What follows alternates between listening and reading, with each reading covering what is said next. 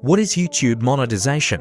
YouTube monetization refers to the process of earning money from the videos uploaded on YouTube through various advertising and revenue sharing methods.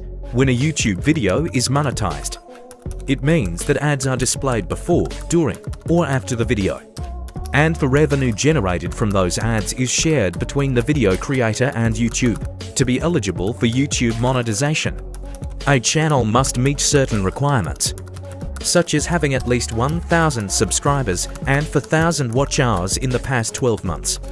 Once a channel is eligible, the creator can apply for monetization and then set up an AdSense account to receive payments.